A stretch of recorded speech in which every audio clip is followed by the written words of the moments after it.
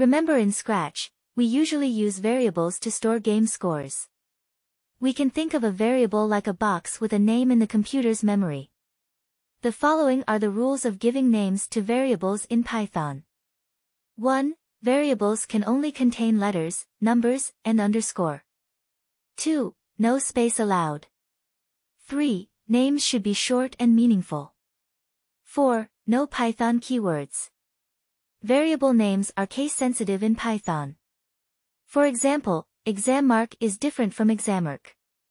Values can be stored in variables using the == symbol sign.